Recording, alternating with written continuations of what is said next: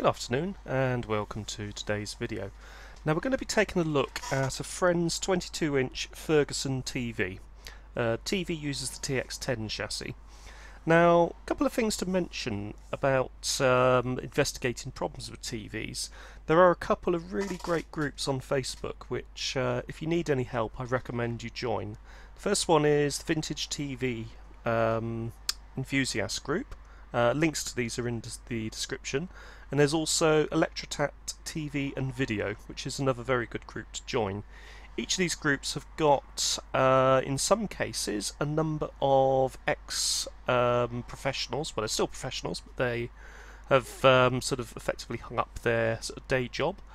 And there are a number of very seasoned enthusiasts on these groups as well, whose advice is well worth taking and well worth heeding.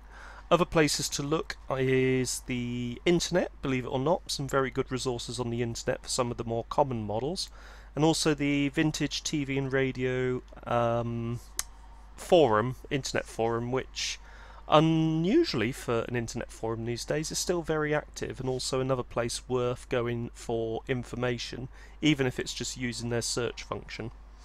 Anyway, thank you for that little introductory bit, and thank you for listening.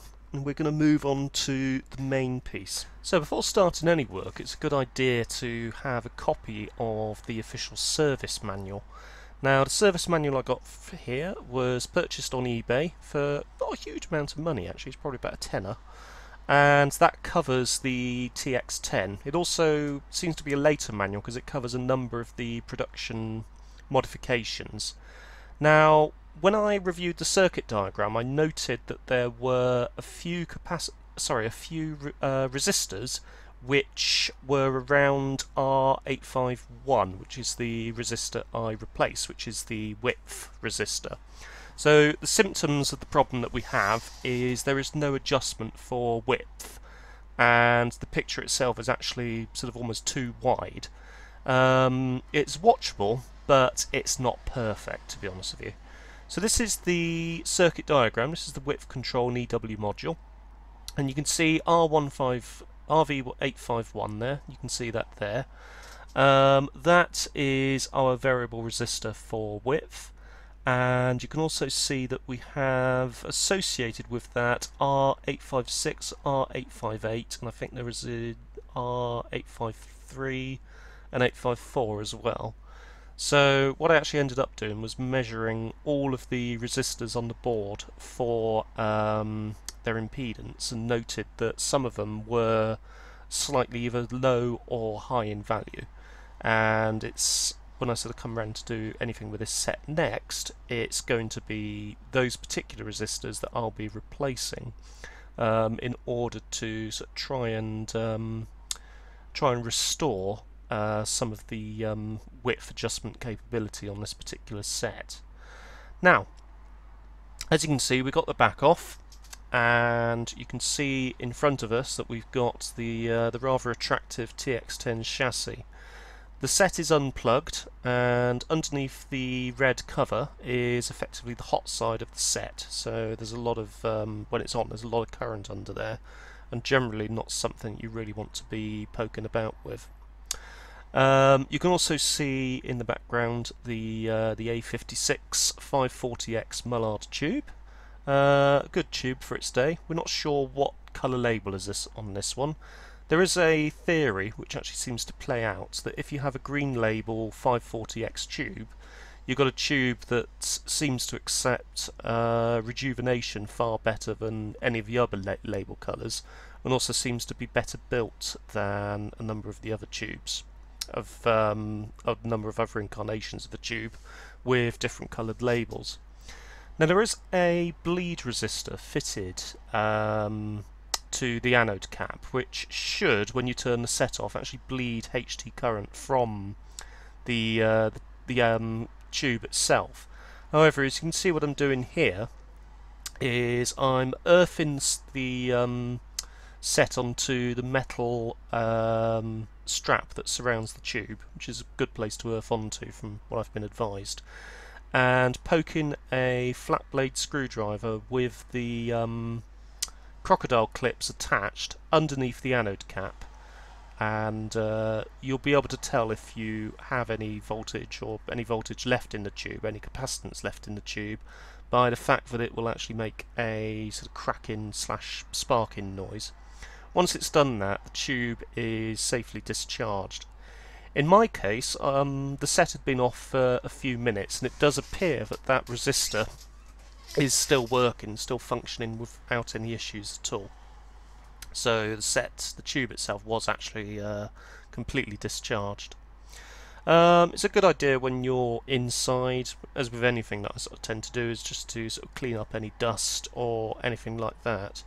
What can happen is the dust can trap moisture, which can cause obviously short circuits within the set. Make sure you're using a fully insulated screwdriver. The one here is only insulated on the handle. And also make sure that you keep your hand behind your back, or your other hand behind your back, so that you're not earthing yourself anywhere.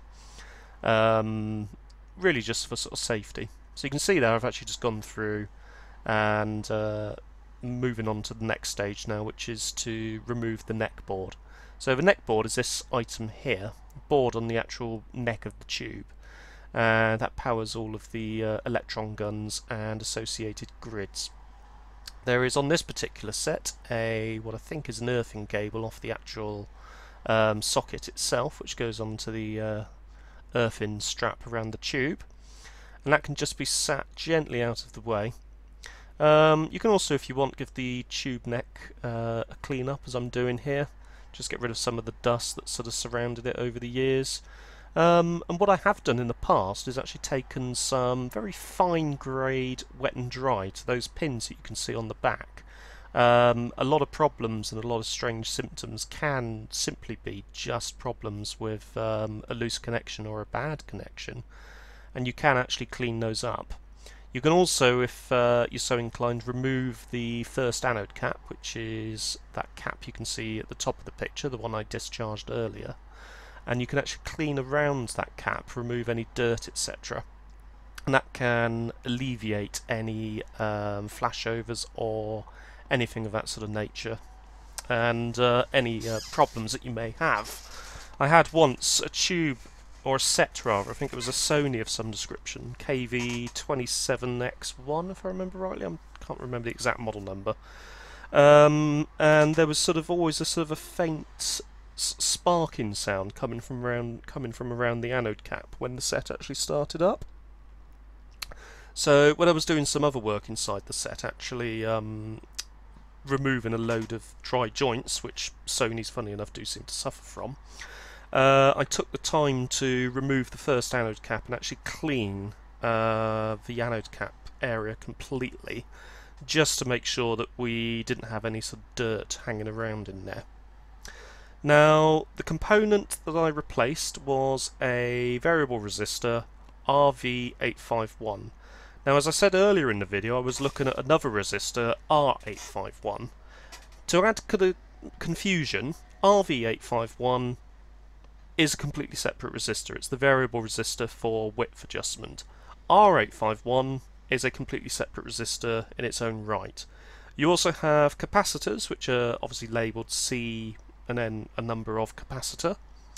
And what I'm showing you here, very briefly, is the width pot on the schematic of the main board for the TX10. If you have a supersound set, you're going to have a broadly very similar board. Obviously, if you've got the 22-inch and above supersound, if you've got the 20-inch supersound, you've got a TX9 chassis.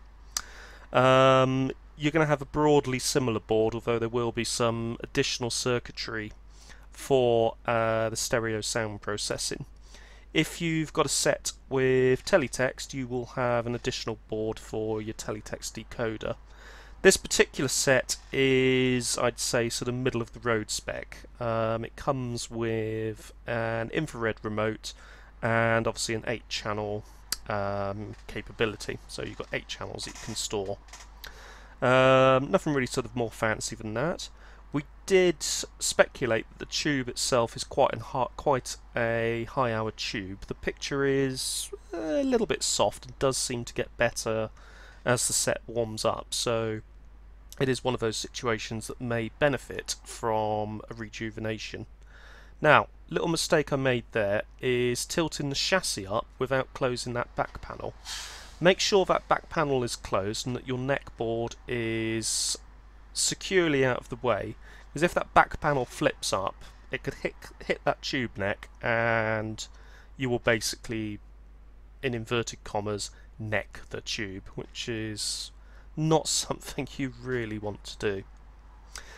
Anyway, there is the board on the the far end of the picture there on the left hand side, which I'm just disconnecting a load of connectors on, and like in the inside of the Ferguson video recorders, there is those little sort of twist clip things that you can untwist and remove the entire loom from inside of those clips, which does give you a bit more sort of leeway.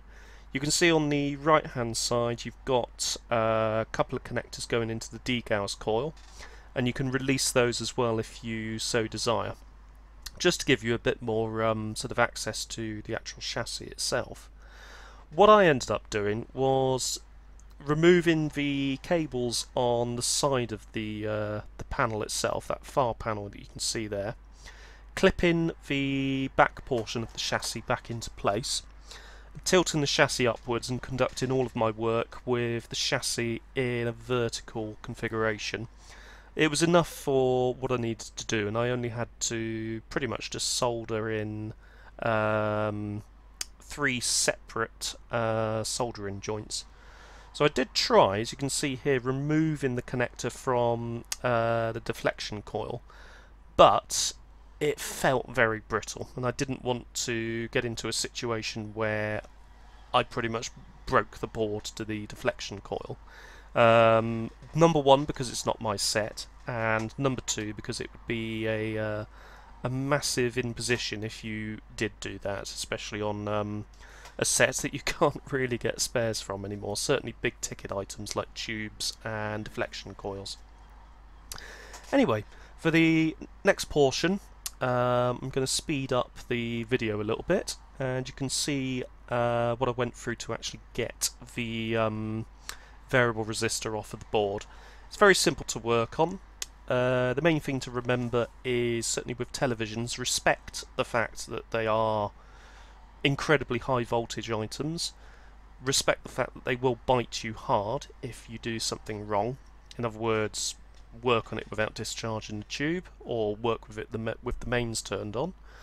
When making adjustments to these potentiometers, always use a completely insulated, fully insulated screwdriver, and keep your hand away from any of the sort of the hot items, such as the anode cap, the power supply, line output transformer, chopper transformer, etc. Thankfully, all of the adjustment pots are actually on a side of the board where there isn't, you know, sort of huge, horrible voltages going through, but it would be enough to give you a bit of a sting if it was turned on and you were working on the set at the time. Anyway, let's take a look at the process and see where we are shortly. So, making use of the soldering iron, which I've left warming up for a little while, and the solder sucker, I was able to make short work of the solder joints holding in that little potentiometer, variable resistor.